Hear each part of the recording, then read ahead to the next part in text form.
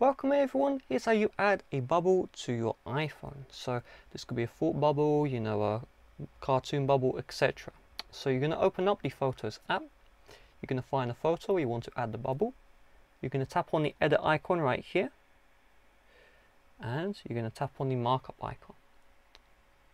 Now if your picture was a live photo, you may be asked to turn off live photo. What that means is when you long press on the photo, it won't play a short video anymore. So we're going to tap on the plus, we're going to see this little bubble, tap on the bubble, and now we have a bubble right here.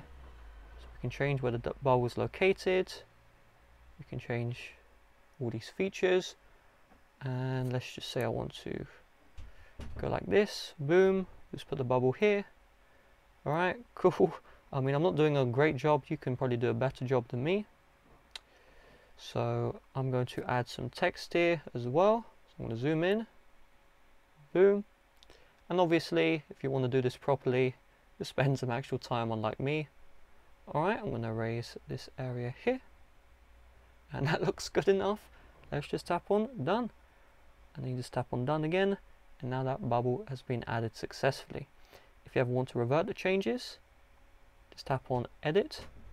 And then you see revert, just tap on revert. Or you can go into the markup again, tap on the bubble, delete, and erase any changes you made. Let's tap on done, and done. So with that being said, thanks for watching, see you guys later, bye bye.